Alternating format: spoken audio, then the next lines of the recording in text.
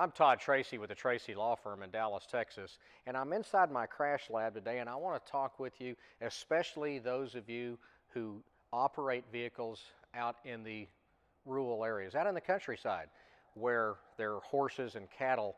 Sometimes there's deer and moose and elk. Big animals that can get on the road and vehicles can strike them. When a vehicle strikes a large animal, much of the time the roof structure looks just like this. The roof structure literally rips apart, and then the roof structure and or the animal literally ends up striking the driver or the right front passenger. However, if your roof structure is made of ultra high strength steel, material that they call boron steel or martensite, this is what your roof will look like if it strikes an animal.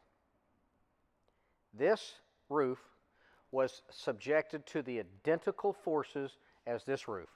And because of using ultra high strength steel, a steel that is actually lighter, cheaper, but 4 to 6 times stronger, your survival space is maintained, there's no serious injuries, and you're certainly not killed in an animal strike.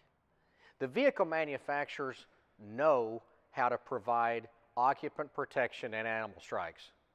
They know what material to use. They know what testing to do. They know what engineering analysis to do.